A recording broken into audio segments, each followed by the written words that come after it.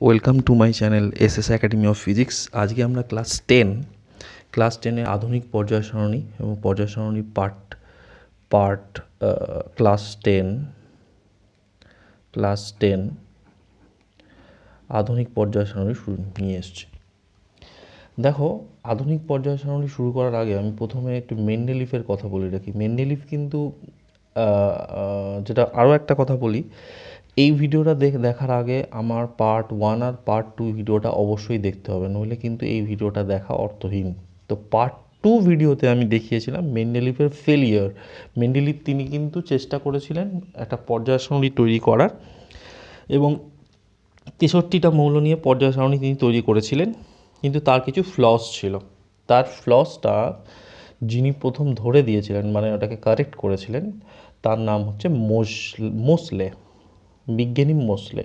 তাই মোসলে একজন খুব ভালো বিজ্ঞানী ছিলেন, সায়েন্টিস্ট। উনি একটা এক্সপেরিমেন্ট করেছিলেন, যে এক্সপেরিমেন্টটা করেছিলেন এক্স রে দিয়ে, ঠিক আছে, এক্স রে দিয়ে একটা এক্সপেরিমেন্ট করেছিলেন। এই এক্স রে দিয়ে এক্সপেরিমেন্ট করে উনি প্রমাণ করেছিলেন এক্স রে একটা স্পেকট্রাম আছে, যেটাকে আমরা বৈশিষ্ট্যমূলক বর্ণালী বা ক্যারেক্টারিস্টিক স্পেকট্রাম, সেখান থেকে উনি মোসলেস ল দিয়েছিলেন, মোসলে একটা সূত্র দিয়েছিলেন। যাক, সূত্র আমাদের সিলেবাসে নেই, আমরা শুধু এই এক্সপেরিমেন্টটার যে অনুসিদ্ধান্ত মানে ইনফারেন্স, এটা দিয়ে আমরা কি পেলাম, ইনফারেন্সটা আমরা এখানে শিখব। তো ফার্স্ট একটু বলি, উনি বললেন, যেমন আমরা মেন্ডেলিফের ক্ষেত্রে কি করেছিলাম, যে এলিমেন্টগুলোকে, অর্থাৎ যে মৌলগুলো রয়েছে সেই মৌলগুলোকে তার পারমাণবিক গুরুত্ব অনুযায়ী বা পারমাণবিক ভর অনুযায়ী সাজিয়েছিলাম। কিন্তু উনি বললেন যে কোনো মৌলের রাসায়নিক যে প্রপার্টিগুলো আছে, ধর্মগুলো আছে, এই ধর্ম কখনোই পারমাণবিক ভর বা পারমাণবিক গুরুত্বের ওপর নির্ভর করে না, ঠিক আছে। উনি বললেন রাসায়নিক ধর্ম নির্ভর করে, এগুলো নোট করে রাখো, ভীষণ ইম্পর্টেন্ট, তার পারমাণবিক সংখ্যার ওপর। পারমাণবিক সংখ্যা মানে একটা মৌলের পরমাণুতে নিউক্লিয়াসে যতগুলো প্রোটন থাকে আর যতগুলো ইলেকট্রন থাকে, ইলেকট্রন সংখ্যা প্রোটন সংখ্যা সমান হয়, একটা নিউক্লিয়াসে যতগুলো প্রোটন থাকে সেই সংখ্যাকে তার পারমাণবিক সংখ্যা বলে, বা পারমাণবিক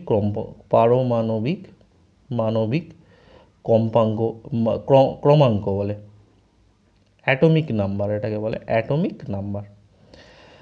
তার মানে আমরা যে পিরিয়ডিক টেবিলটা সাজাচ্ছিলাম পারমাণবিক গুরুত্ব অনুযায়ী, সেটা ভুল। যদি রাসায়নিক ধর্মের রিপিটেশন নিয়ে আমাদের আলোচনা করতে হয়, রাসায়নিক ধর্ম ভৌত ধর্মগুলো আলোচনা করতে হয়, তাহলে সেক্ষেত্রে আমাকে ওই যে টেবিলটা ক্যালেন্ডার মতন তৈরি করছিলাম, সেই টেবিলটা আমরা অবশ্যই তৈরি করব, কিন্তু সেটা পারমাণবিক ক্রমাঙ্ক অনুযায়ী। সেই কারণে আধুনিক যে মোসলে এবং আরও একজন ছিল যার নাম অবশ্যই নেওয়া উচিত, সেটা হচ্ছে নিলস বোর, এরা দুজন মিলে মোটামুটি মডার্ন পিরিয়ডিক টেবিল বা আধুনিক পর্যায় সারণীটি তৈরি করেন। এবং যেটা বলা, সেটা আধুনিক পর্যায় সারণী তৈরি করে কিন্তু যে সূত্রটা, সেই সূত্রটাতে কিন্তু আমরা আগে যে সূত্রটা মেন্ডেলিফের সূত্র পড়েছিলাম, সেই মেন্ডেলিফের সূত্রে বলা হয়েছিল যে পারমাণবিক গুরুত্ব অনুযায়ী সাজানো হয়েছে, কিন্তু এখানে আমরা কি লিখব, যে মৌলগুলিকে ক্রমবর্ধমান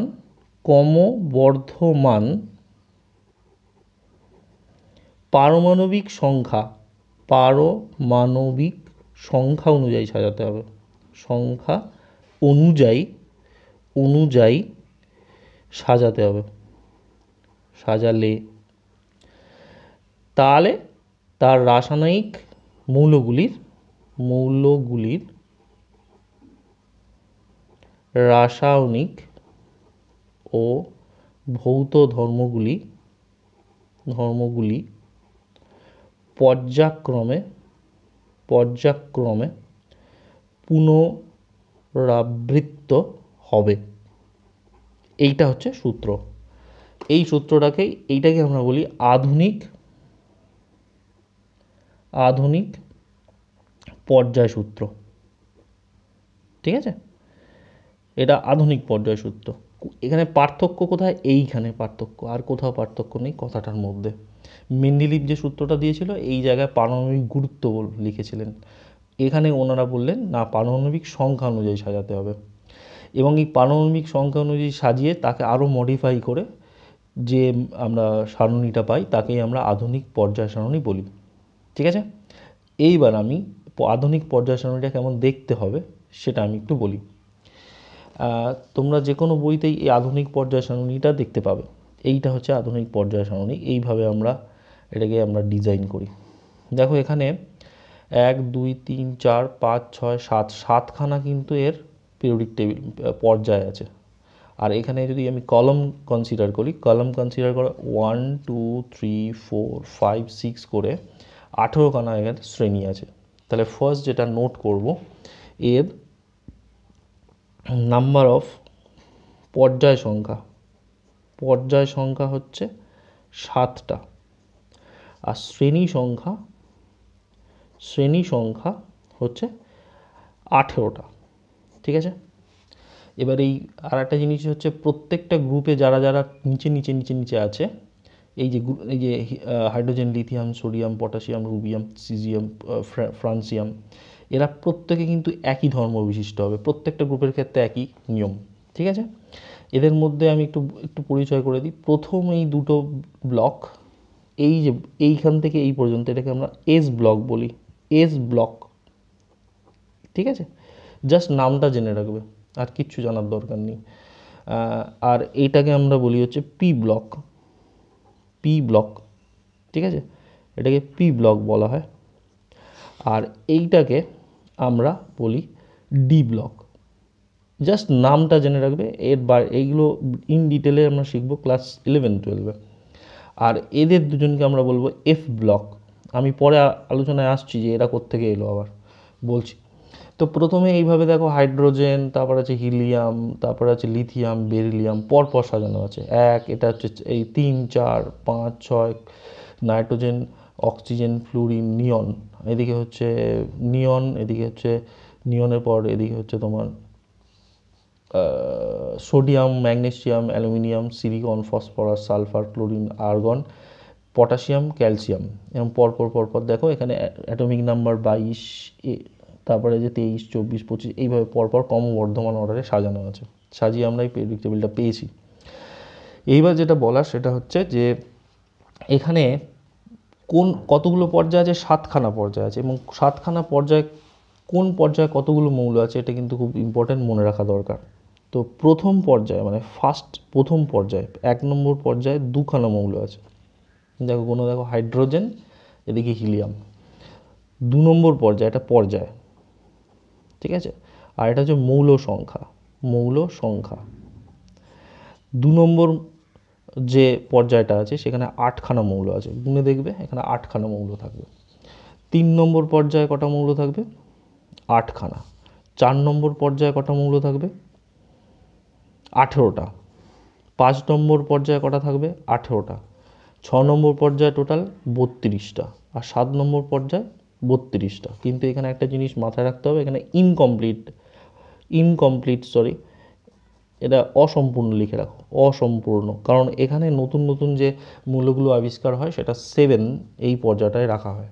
ঠিক আছে, এই কারণে যখনই তুমি 7th পর্যায়ে 7th পিরিয়ড লিখবে, 7ম পর্যায়ে যখনই লিখবে ব্যাকেটে কিন্তু অসম্পূর্ণ লিখে দেবে, মানে ইনকমপ্লিট লিখে দেবে। ইনকমপ্লিট লেখাটা অবশ্যই জরুরি, কারণ এখানে এটা কমপ্লিট নয়, এখানে আরও নতুন যারা আবিষ্কার হচ্ছে যে মৌলগুলো হবে সেটা সব 7th পর্যায়ে রাখা হবে। ঠিক আছে, এবার খুব সহজেই তোমাকে যদি বলা হয় সবথেকে লংগেস্ট পর্যায় কোনটা, লংগেস্ট মানে সবথেকে বড়, সবথেকে লেন্দি, দীর্ঘতম পর্যায়, তাহলে কমন সেন্স আমাকে কি বলবে? কমন সেন্স আমাকে বলবে 6th and 7th পর্যায়। ঠিক আছে, অর্থাৎ 7ম এবং 8ম এই দুটো পর্যায় হচ্ছে সবথেকে লম্বা পর্যায়। ঠিক আছে, আপাতত এখানে 32টা আছে, তাই আমি দুজনকেই বলছি। এর থেকে যদি বেড়ে যায় তাহলে আমি 7টা আনসার আসবো। ঠিক আছে, আর সবথেকে শর্টেস্ট মানে সবথেকে ছোট, শর্টেস্ট পর্যায় কোনটা? দেখো 1 নম্বর পর্যায়, এটা জেনে রাখবে 1 নম্বর ফার্স্ট পর্যায়টা। ঠিক আছে, তাহলে লংগেস্ট পর্যায় এবং শর্টেস্ট পর্যায় জানা হয়ে গেল। এবার আমি তোমাকে একটা কথা বলি, এর পিরিয়ডিক টেবিলটা অ্যাকচুয়ালি, এই পিরিয়ডিক টেবিলটা পুরোটা মুখস্থ করার কোনো প্রয়োজন নেই, তোমরা শুধু এই ক্যালসিয়াম পর্যন্ত পড়ে মনে রাখবে, পরপর হাইড্রোজেন থেকে ক্যালসিয়াম 20 পর্যন্ত মুখস্থ করে রাখবে। এই মুখস্থ করাটা খুব জরুরি। Hydrogen, helium, lithium, barium, boron, carbon, nitrogen, oxygen, fluorine, নিয়ন, sodium, magnesium, aluminium, silicon, phosphorus, sulphur, chlorine, argon, আর এদিকে হচ্ছে পটাশিয়াম, ক্যালসিয়াম। এই পর্যন্ত আমরা মুখস্থ করে রাখবো। ঠিক আছে, পরপর কোথায় কে কে আছে। আর এই পুরো পিরিয়ডিক টেবিলটার একটা স্কেলিটন মানে একটা ছক যেন মাথার মধ্যে থাকে, কোথায় কারা কারা আছে, কারণ এখান থেকে প্রশ্ন কিন্তু থাকে। তো আমি এক এক করে সব কটার পরিচয় দেব। ফার্স্ট, প্রত্যেকটা গ্রুপ অনুযায়ী যেহেতু ধর্ম আলাদা, এই গ্রুপগুলোর পরিচয় অবশ্যই জানা দরকার। তো ফার্স্ট আমরা, আচ্ছা প্রথমে আর একটা কথা বলে রাখি, এদের মধ্যে যতগুলো গ্রুপ আছে 1 থেকে 18 পর্যায়ে তো আলোচনা হয়ে গেল, 1 থেকে 18টা গ্রুপ আছে, মানে শ্রেণী আছে। ঠিক, এই শ্রেণীগুলোর মধ্যে 1 থেকে 2 ভালো করে নোট করবে, এবং 13 থেকে 17, 1 থেকে 2 আর 13 থেকে 17, এই গ্রুপগুলোকে আমরা গ্রুপগুলোতে যে মৌলগুলো থাকে সেই মৌলগুলোকে আমরা বলি আদর্শ মৌল। কি বলি? আদর্শ মৌল। ঠিক আছে, কোথায় কোথায়? 1 থেকে 2 আর 13 থেকে 17, এদের যতগুলো মৌল থাকবে সেই মৌলগুলোকে আমরা আদর্শ মৌল বলি বা প্রতিনিধি মৌল বলি। কি বলি? রিপ্রেজেন্টেটিভ, অ্যাকচুয়ালি রিপ্রেজেন্টেটিভ মৌল। ঠিক আছে, এলিমেন্টস রিপ্রেজেন্টেটিভ মৌল মানে এদের আমরা বলি আর প্রতিনিধি মৌল, প্রতিনিধি মৌল। ঠিক আছে, ওকে। আর 3 থেকে 1 থেকে 2 গ্রুপ বললাম, আর 13 থেকে 18 বললাম, আর 3 থেকে 12 আমি দেখিয়ে দিচ্ছি। 3 থেকে 12 মানে ডি ব্লক। এই যে ডি ব্লক, এদের বলে সন্ধিগত মৌল। এখানে লেখাই আছে, দেখো, সন্ধিগত মৌল। এদের আমরা বলি সন্ধিগত মৌল। আমি কেন এদের নাম এরকম আমি বলে দেবো, সন্ধিগত মৌল। ঠিক আছে, আর বাকি থাকলো 18 নম্বর গ্রুপ। 18 নম্বর গ্রুপকে আমরা বলি হচ্ছে শূন্য গ্রুপ, শূন্য গ্রুপ বা আদর্শ গ্যাস। কেন? এরা নোবেল গ্যাস থাকে এখানে। 18 নম্বর গ্রুপ হচ্ছে, দেখে নাও এখানে, হিলিয়াম, নিয়ন, আর্গন, ক্রিপ্টন, জেনন, রেডন। এইগুলো হচ্ছে আমার, এর মধ্যে রেডন রেডিও অ্যাক্টিভ, মনে রাখবে। এই গ্রুপটাকে আমরা বলি আদর্শ গ্যাসের মৌল। এরা কারোর সঙ্গে বিক্রিয়া করে না, মানে এরা নোবেল মানে মহান, মানে এতটাই মহান, কারোর সঙ্গে কোনো রিয়্যাক্ট করে না, নিষ্ক্রিয় হয়ে থাকে। এদের এই কারণে নিষ্ক্রিয় মৌল বা আদর্শ গ্যাস, নিষ্ক্রিয় গ্যাস, নোবেল গ্যাস বলে। মাথায় থাকলো। এই 18 নম্বর গ্রুপটা কিন্তু আলাদা গ্রুপ। ঠিক আছে, এটা আমি একটু ভুল লিখেছি, এই অ্যারো চিহ্নটা 17 পর্যন্ত থাকার কথা। ঠিক আছে, 17 পর্যন্ত হচ্ছে পি ব্লকটা। তো এইবার প্রশ্ন হচ্ছে যে, এটা গেল, তাহলে এটা হচ্ছে আদর্শ বা আদর্শ গ্যাসের শূন্য গ্রুপ। এটাকে শূন্য গ্রুপও বলে, শূন্য শ্রেণী বলে। কেন শূন্য শ্রেণী বলে সেটাও বলবো। ফার্স্ট আমি বলি প্রতিনিধিমূলক মৌল বা আদর্শ মৌল কেন বলে এদের।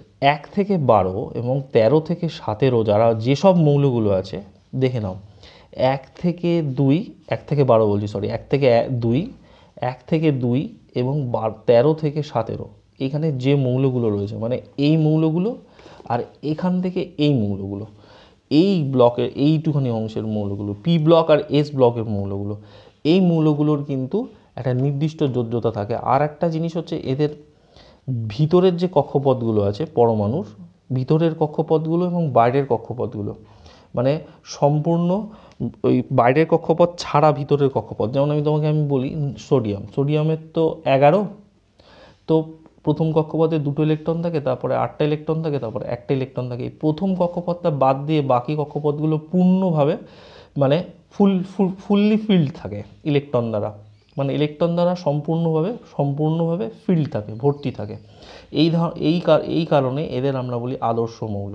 মানে যে সমস্ত মৌলের সর্ববহিস্থ কক্ষ ছাড়া সব কক্ষেই সম্ভাব্য সর্বোচ্চ সংখ্যক ইলেকট্রন থাকে। কি বললাম? যে সর্ববহিস্থ কক্ষ ছাড়া, নোট করে নাও, ছাড়া অন্য সব কক্ষই সম্ভাব্য, কথাটা কিন্তু মনে রাখবে, সম্ভাব্য সর্বোচ্চ সংখ্যায় ইলেকট্রন থাকে, তাদের আমরা আদর্শ মৌল বলি। খেয়াল রাখবে, তাদের আমরা আদর্শ মৌল বলি, রিপ্রেজেন্টেটিভ মৌল। আর সন্ধিগত মৌল, এদের যোজ্যতা কিন্তু ফিক্সড, এদের একটাই যোজ্যতা থাকে। যেমন সোডিয়ামের যোজ্যতা 1, হাইড্রোজেনের যোজ্যতা 2, এখানে বোরনের যোজ্যতা হচ্ছে তোমার বোরনের যোজ্যতা হচ্ছে 2, 3 হবে, কার্বনের 4, নাইট্রোজেনের হচ্ছে 3 হয়, অক্সিজেনের 2, এরকম। তো যাই হোক, এদের আমরা বলি রিপ্রেজেন্টেটিভ মৌল। এইবার হয়ে গেল হচ্ছে সন্ধিগত মৌল। সন্ধিগত মৌল হচ্ছে এই ডি ব্লকের এইটুখানি অংশে যারা যারা থাকে, এরা হচ্ছে সন্ধিগত মৌলের মধ্যে পড়ে। এই সন্ধিগত মৌলের মধ্যে পড়ে, খেয়াল রাখবে। এদের সন্ধিগত মৌল কেন বলে? কারণ এদের বাইরের কক্ষপথ ছাড়াও ভিতরের কক্ষপথগুলো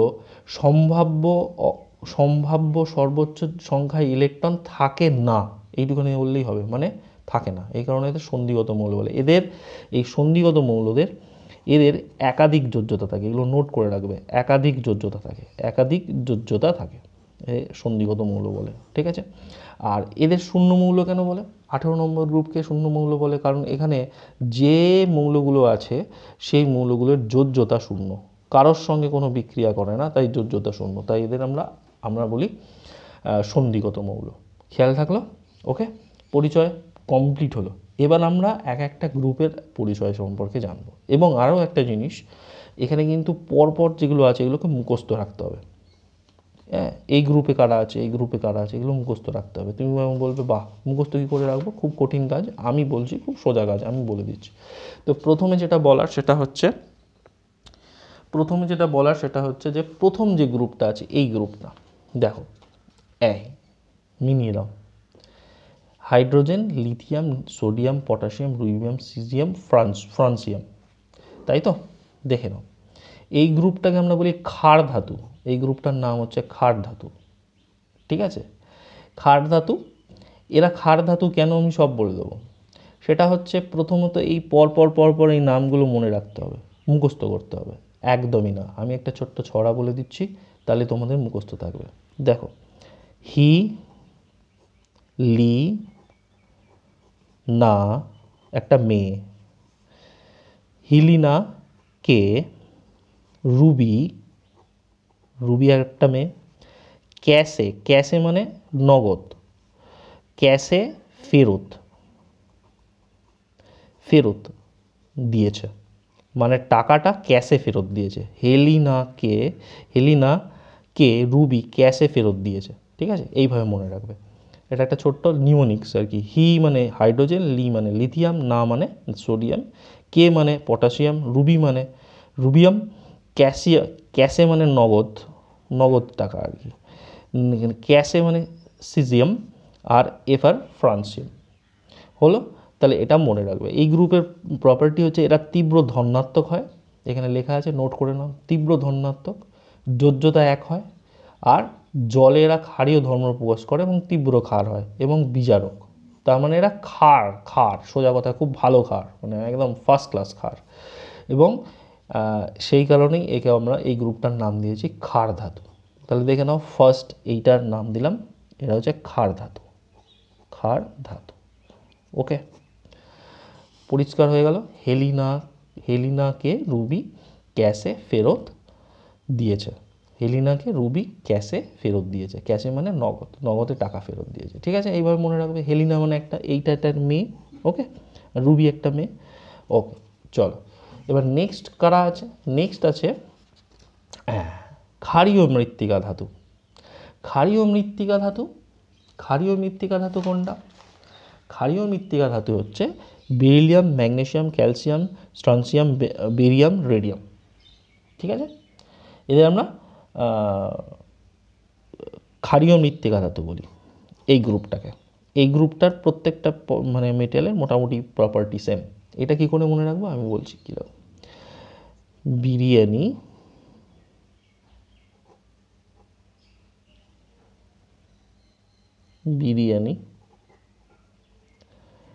মাংস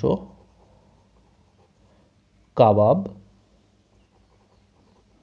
সরিয়ে বাটিতে রাখো। বোঝা গেল? বিরিয়ানি মাংস কাবাব সরিয়ে বাটিতে রাখো। এটা মনে রাখলেই কিন্তু আমরা এটা মনে রাখতে পারবো।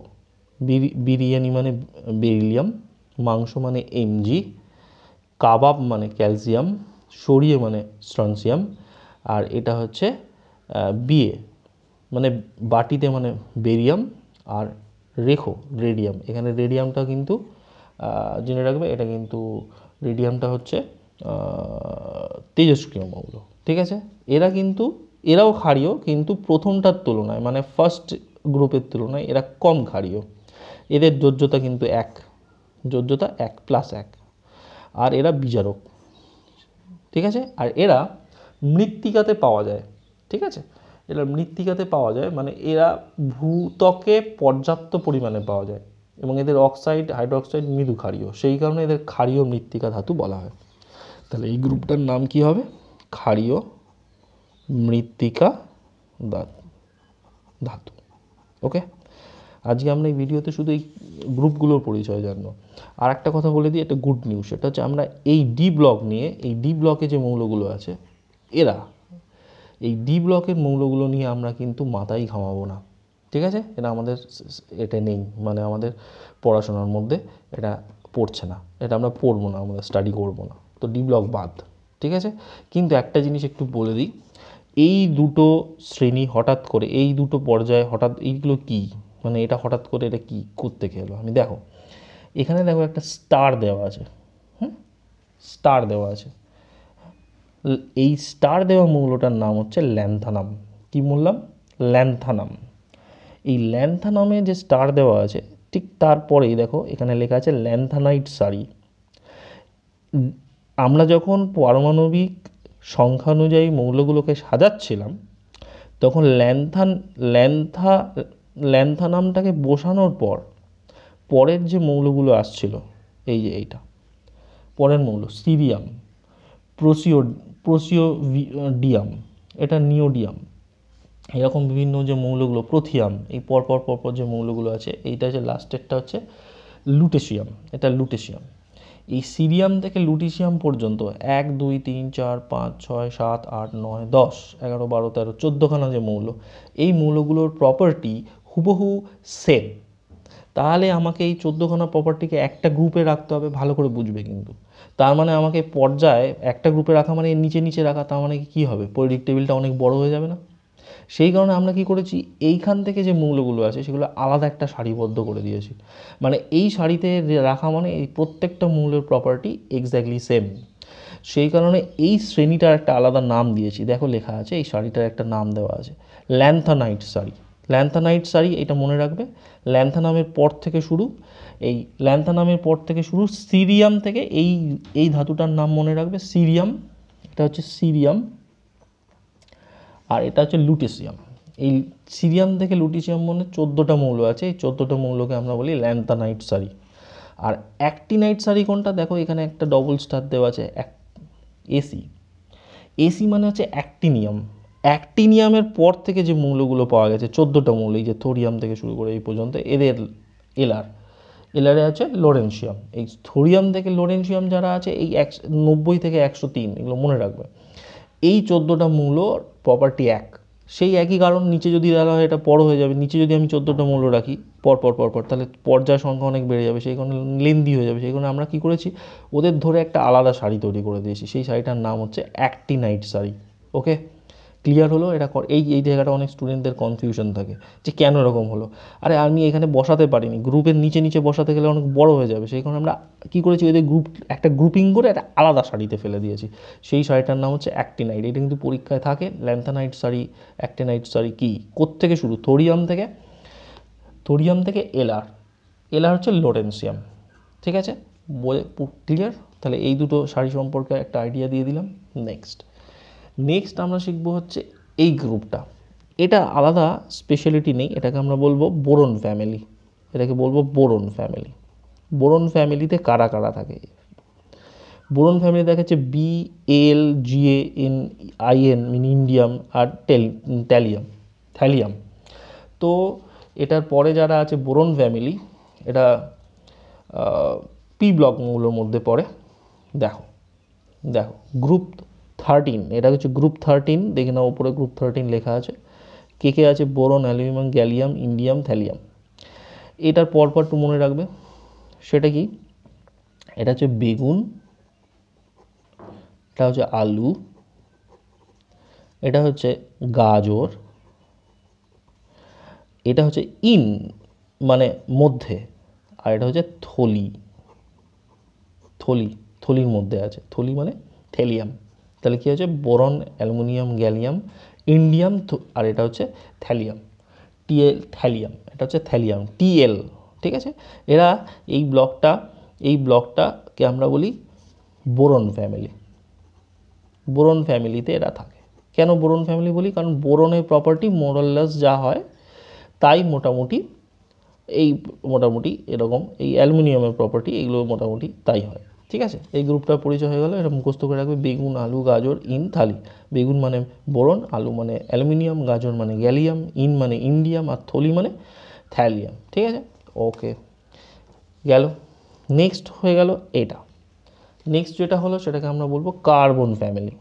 কার্বন ফ্যামিলি মানে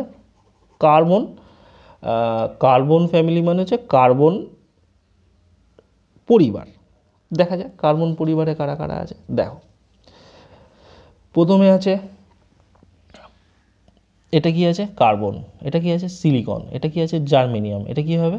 টিন। এটা হচ্ছে টিন, আর এটা হচ্ছে লেড, PB। এটাকে কীভাবে মনে রাখবে পরপর আমি বলে দিই। সেটা হচ্ছে কাশিজি একটা লোক, কাশিজি মানে কাশীবাবু, সন্ন্যাস পাবেন। ঠিক আছে, এই ছড়াটায় আমরা এই গ্রুপটাকে মনে রাখতে পারবো, কাশিজি সন্ন্যাস পাবেন। এই গ্রুপটা মোটামুটি সবারই আর কি ভ্যালেন্সি হচ্ছে, এখানে ভ্যালেন্সি হচ্ছে 4। ঠিক আছে, আগের যে গ্রুপটা আছে গ্রুপ 13, সেখানে ভ্যালেন্সি সবার মোটামুটি ভ্যালেন্সি হচ্ছে 3, খেলে রেখো কিন্তু। ওকে, তাহলে এটা কী হলো? কাশিজি, কা মানে কার্বন, সি মানে সিলিকন, জি মানে জার্মেনিয়াম, সন্ন্যাস মানে SN, আর পাবেন মানে লেড, PB। ওকে, আচ্ছা, নেক্সট গ্রুপটা খুব ইম্পর্টেন্ট গ্রুপ। নেক্সট গ্রুপটাকে আমরা খুব ইম্পর্টেন্ট গ্রুপ বলি। কীরকম? দেখা যাক। এটাকে নাইট্রোজেন ফ্যামিলিও বলা হয়। এই এদের আমরা বলি নিকটোজেন। নামটা মুখস্থ করে রাখবে, গ্রুপটার নাম হচ্ছে নিকটোজেন। তোমরা কি জানো নিকটোজেন কথাটার মানে? নিকটোজেন কথার মানে শ্বাসরোধকারী। ঠিক আছে, কি বললাম? নিকটোজেন শব্দটার অ্যাকচুয়াল মানে হচ্ছে শ্বাসরোধকারী। এবার এখানে দেখো, নিকটোজেন ফ্যামিলিটা শুরু হচ্ছে নাইট্রোজেন দিয়ে, সেই নাইট্রোজেন গ্যাস হচ্ছে শ্বাসরোধকারী গ্যাস, সেই কারণে এই গ্রুপটার নাম দেওয়া হয়েছে নিকটোজেন। প্রথমে আছে N, তারপরে P, তারপর এস মানে আর্সেনিক, তারপর অ্যান্টিমনি, তারপর বিসমাথ। এইটা আমরা এইভাবে মনে রাখি, নানা পাটেকার একজন অভিনেতা, ঐশ্বর্য বানান কি লিখছি, ঐশ্বর্য রায় মানে ঐশ্বর্য মনে রাখলেই হবে, নানা পাটেকার, ঐশ্বর্য, সব, এটা লিখবে ভিখারি। ঠিক আছে, মানে বিকারি এইভাবে মনে রাখবে। তাহলে নানা পাটেকার, ঐশ্বর্য, সব, ভিখারি। নাইট্রোজেন, ফসফরাস, এটা হচ্ছে আর্সেনিক, এটা SB মানে হচ্ছে সব, SB মানে হচ্ছে সব, মানে আর্সেনিক, অ্যান্টিমনি, আর এটাকে বলে বিসমাথ। এরা শ্বাসরোধকারী, সেই কারণে এদের নাম দেওয়া হয়েছে নিকটোজেন। এই কোশ্চেনগুলো পরীক্ষায় থাকে, নিকটোজেন গ্রুপে কারা কারা আছে লেখো। ঠিক আছে, হয়ে গেল। নেক্সট গ্রুপ, এটা কিন্তু কোন গ্রুপে আছে দেখে নাও। এর গ্রুপ হচ্ছে গ্রুপ 15। এদের যোজ্যতা মানে এদের 5 যোজ্যতা, তো 5 যোজ্যতা প্রায় হয় না। নাইট্রোজেনে একটু ব্যতিক্রম আছে, এদের 1 2 3 4 5 সব কটা যোজ্যতাই হয়। এদের মোটামুটি যোজ্যতা হচ্ছে 5, তো তোমাকে 8 থেকে 5 বিয়োগ করে বার করতে হয়, এটা যোজ্যতা 3, এর যোজ্যতা প্রায় 3 হয়। চলো, নেক্সট হচ্ছে চ্যালকোজেন গ্রুপ, মানে এটা হচ্ছে গ্রুপ 16, এটা গ্রুপ 16, 6A। নোট করে নাও, চ্যালকোজেন কারা কারা আছে? OSCT, টেলিরিয়াম, আর একটা হচ্ছে PO। তো প্রথমে ও মানে অক্সিজেন, এস মানে সালফার, তারপরে আছে সিলিয়াম, তারপরে আছে টেলুরিয়াম, তারপরে আছে পোলোনিয়াম। দেখে নাও, এই গ্রুপটাকে চ্যালকোজেন বলে। একটু বলে দিই, এটা অক্সিজেন। এটা আমরা একটা এরকমভাবে মনে রাখতে পারি, ও সুরঞ্জনা, সুরঞ্জনা,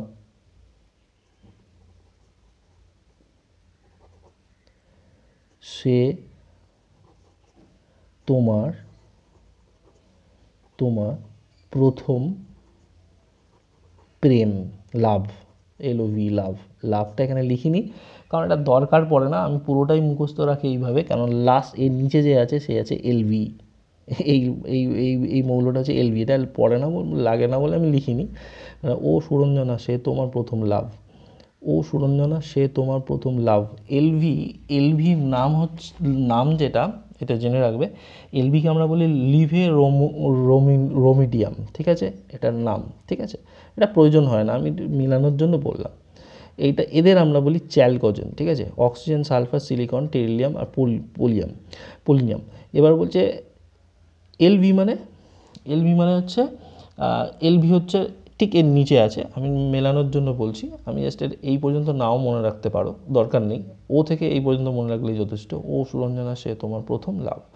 যাই হোক, এরা আকরিক গঠনকারী। প্রথম যে অক্সিজেন আর সালফার, এই দুটো মৌল হচ্ছে সমস্ত রকম যত আকরিক তৈরি হয় সেই আকরিকের অক্সাইড এবং সালফাইড রূপে থাকে, এবং এটা আকরিকের উপাদান। চ্যালকোজেন শব্দটা অ্যাকচুয়ালি মানে ওর মানে হচ্ছে আকরিক, এটাকে চ্যালকোজেন বলে, সেই কারণে এই গ্রুপের নাম হচ্ছে চ্যালকোজেন, ঠিক আছে। তার মানে এই গ্রুপটা হয়ে গেল চ্যালকোজেন, এটা হচ্ছে চ্যালকোজেন। তারপরে 17 নম্বর যে গ্রুপটা, এইটা 17 নম্বর গ্রুপ, এই গ্রুপটা সবথেকে ইম্পর্টেন্ট গ্রুপ, এখান থেকে কিছু না কিছু প্রশ্ন থাকে। এই গ্রুপটাতে এরা থাকছে, এরা দেখো, ঠিক আছে। এটা প্রথমে ফ্লোরিন, তারপর ক্লোরিন, তারপর ব্রোমিন, তারপর আয়োডিন, তারপর এটাকে অ্যাস্টাটিন বলে। অ্যাস্টাটিনটা কিন্তু জেনে রাখবে, এটা তেজস্ক্রিয় মৌল, তেজস্ক্রিয়। এটা কিন্তু পরীক্ষায় থাকে, অ্যাস্টাটিন মানে কোন মৌলটা হ্যালোজেন গ্রুপে আছে যেটা তেজস্ক্রিয়, অ্যাস্টাটিন, মাথায় থাকলো। প্রথমে এটা হচ্ছে ফকির কৈলাসে ব্রহ্মাণ্ডের ঈশ্বর আছেন। ফকির কৈলাসে ব্রহ্মাণ্ডের ঈশ্বর আছে। ফকির মানে শিব, শিব কৈলাসে ব্রহ্মাণ্ডে ঈশ্বর আছেন, ঠিক আছে, বোঝা গেল। এইভাবে আমরা এটা মনে রাখতে পারি। FClBrIAT, অ্যাস্টাটিন হচ্ছে তেজস্ক্রিয়, এদের হ্যালোজেন বলে। এবং হ্যালোজেনের যে প্রপার্টিগুলো আছে সেগুলো কিন্তু খুব ইম্পর্ট্যান্ট একটা প্রপার্টি। এদের মোটামুটি জেনে রাখবে যে ফ্লোরিন, ক্লোরিন, ব্রোমিন, আয়োডিন এবং অ্যাস্টাটিন, এই কটা মৌলর মধ্যে এইগুলোকে হ্যালোজেন বলে। কারণ এদের কেন হ্যালোজেন বলে একটু বলে দিই। হ্যালোজেন শব্দটা হচ্ছে হ্যালস থেকে, কি থেকে, হ্যালস মানে কি জানো? হ্যালস মানে হচ্ছে লবণ, ঠিক আছে, লবণ। আর জেন মানে কি? জেন কথাটার মানে হচ্ছে তৈরি করা, ঠিক আছে। অর্থাৎ এরা কি করে, এরা ধাতু বা ধাতু সদৃশ মূলকের সঙ্গে যুক্ত হয়ে এরা কি করে, এই লবণ তৈরি করে, সেই কারণে এর নাম দেওয়া হয়েছে হ্যালজেন, সেই কারণে হ্যালোজেন। এগুলো কিন্তু মাথায় রাখতে হবে, খুব ইম্পর্টেন্ট, ঠিক আছে। এদের মধ্যে একটা জিনিস জেনে রাখবে, এটা খুব নোট করে রাখবে, এদের ফ্লুরিন, গোল করলাম, রেড পেন দিয়ে গোল করি, খুব গুরুত্বপূর্ণ। একে আমরা বলি সুপার হ্যালোজেন। কি বলি? Super halogen. এদের কি বলি? Super halogen. কেন সুপার হ্যালোজেন বলি? কারণ এদের মধ্যে একটু আলাদা, এবং এর ক্ষমতায় সবথেকে বেশি তড়িৎ ঋণাত্মক এদের মধ্যে। হ্যাঁ, এর ক্ষমতা বা এর কিছু প্রপার্টি অন্যদের থেকে একটু আলাদা, সে রাসায়নিক ধর্মে একটু পার্থক্য লক্ষ্য করা যায়, ঠিক আছে। আর তড়িৎ ঋণাত্মকতা এর সব থেকে বেশি, সেই কারণে একে আমরা বলি সুপার হ্যালোজেন, ঠিক আছে। চলো, এরপর আমরা চলে আসবে, এরপরে যেটা আছে সেটা হচ্ছে যে গ্রুপটা আছে সেই গ্রুপটা হচ্ছে লাস্ট গ্রুপ। সেই গ্রুপটা হচ্ছে আমাদের এখানে যেটা বলা হচ্ছে এটা। তাহলে এটাকে হ্যালোজেন বলে লিখে দিলাম, হ্যালোজেন 17 নম্বর গ্রুপ। এগুলো কিন্তু মুখস্থ রাখবে, হ্যালোজেন 17 নম্বর গ্রুপ, ঠিক আছে। আচ্ছা 18 নম্বর গ্রুপে কারা কারা আছে? 18 নম্বর গ্রুপে যেটা আছে, 18 নম্বর গ্রুপে আছে হিলিয়াম, তারপরে আছে নিয়ন, তারপর আর্গন, তারপর ক্রিপ্টন, তারপর জেনন, তারপর রেডন। এই কিভাবে মনে রাখবে আমি বলে দিচ্ছি কিভাবে মনে রাখবে। হ্যালোজেন গ্রুপটা কিভাবে মনে রাখবে, প্রথমে আছে হিলিয়াম, তারপরে আছে হিলিয়ামের পরে কে আছে, তারপরে আছে নিয়ন, তারপরে আছে আর্গন, তারপরে আছে ক্রিপ্টন, তারপরে আছে জেনন, তারপরে আছে রেডন। আমি বলে দিই, টেন্ডুলকার আগারকার বিভিন্ন প্লেয়ার আছে, আমরা এরকম একটা নতুন প্লেয়ার তৈরি করি, হি নি আর কার, টেন্ডুলকারের মতো 0 রান করেছেন, ঠিক আছে, 0 রান করেছেন, তাহলে হি নি আর কার 0 রান করেছেন। আচ্ছা এই জিনিসটা মাথায় রাখবে। প্লাস আমি একটা কথা বলে রাখি, এরা সবসময় যে রাখবে, এরা কিন্তু 0 যোগ্যতা। কেন 0 যোগ্যতা? কারণ এরা কারোর সঙ্গে কোনো বিক্রিয়া করে না, এদের নিষ্ক্রিয় গ্যাস বলে। কি বলে? নিষ্ক্রিয় গ্যাস। আর যেহেতু কারোর সঙ্গে বিক্রিয়া করে না, তাই এরা নোবেল, ঠিক আছে, নোবেল আদর্শ, ঠিক আছে, রাজা টাইপের আর কি, কারোর সঙ্গে বিক্রিয়া করে না, পাত্তা দেয় না। এদের আমরা শূন্য গ্রুপ বলি। এটাকে কি বলি? এটাকে শূন্য গ্রুপ বলি। এটাকে আমরা শূন্য গ্রুপ বলি, শূন্য গ্রুপ শ্রেণী। খেয়াল রাখবে।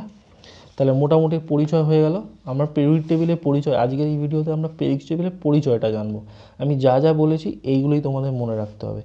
এর পরের ভিডিওতে আমরা কি শিখবো? এর পরের ভিডিওতে শিখবো যে পিরিয়ডিক টেবিল থেকে আমরা কি কি প্রপার্টি জানতে পারি। গলনাঙ্ক, স্ফুটনাঙ্ক, বিজারণ ক্ষমতা, জারণ ক্ষমতা, অ্যাসিড ক্ষার ধর্ম, ধাতু কোণগুলো, অধাতু কোণগুলো, ধাতুকল্প কোণগুলো, পরমাণুর আকার, পরমাণুর ব্যাসার্ধ ইত্যাদি ইত্যাদি, যেগুলো আমরা পিরিয়ডিক টেবিল থেকে জানতে পারবো। তার যে লগুলো আছে সেই লগুলো আমরা জানবো। আর যেটা জানবো সেটা হচ্ছে পিরিয়ডিক টেবিল থেকে আমরা কিভাবে কোনো একটা মৌলের অবস্থান বার করতে পারি তার অ্যাটমিক নাম্বার থেকে, মানে তার অ্যাটমিক নাম্বার থেকে। এইটা কিন্তু পিরিয়ডিক টেবিল থেকে শিখতে হবে। আমরা কোনো পিরিয়ডিক টেবিল থেকে তার অ্যাটমিক নাম্বার কী করে, অ্যাটমিক নাম্বার থেকে, ধরো অক্সিজেন অ্যাটমিক নাম্বার কত, দেখো অ্যাটমিক নাম্বার কত, 8। অক্সিজেনের অ্যাটমিক নাম্বার যদি 8 হয়, এই 8 থেকে আমরা কি করে তার অবস্থান জানবো, কোন পর্যায়ে থাকবে, কোন এতে থাকবে, সেটা আমরা বার করবো। আর একটা জিনিস আমি বারবার বলছি, হাইড্রোজেন থেকে ক্যালসিয়াম এই পর্যন্ত তোমরা পরপর পারমাণবিক ক্রমাঙ্ক অনুযায়ী মুখস্থ করে রাখবে। ধন্যবাদ অসংখ্য। যদি ভালো লাগে সাবস্ক্রাইব করো, লাইক করো, ঠিক আছে। আমি চেষ্টা করছি আমার মতন করে করা, ঠিক আছে, ছাত্রদের জন্য, ছাত্রদের রিকোয়েস্টেই আমি এটা করেছি। পরের ভিডিওটা আরও ইম্পর্টেন্ট, এটা তো অবশ্যই, এটা আমরা একটা এই পুরো পিরিয়ডিক টেবিলটা, আধুনিক পিরিয়ডিক টেবিলটা সম্পর্কে একটা আইডিয়া পেলাম, জাস্ট একটা ওভারঅল আইডিয়া, কাদের কী বলে, কী প্রপার্টি, কোন ব্লক, হ্যানা ত্যানা। এই ব্লকগুলো নিয়ে এসে মাথা ঘামিয়ে লাভ নেই। SD PF কোত্থেকে এলো জানার দরকার নেই, শুধু নামগুলো মনে রাখবে কে কোন ব্লকে। থ্যাংক ইউ, ধন্যবাদ।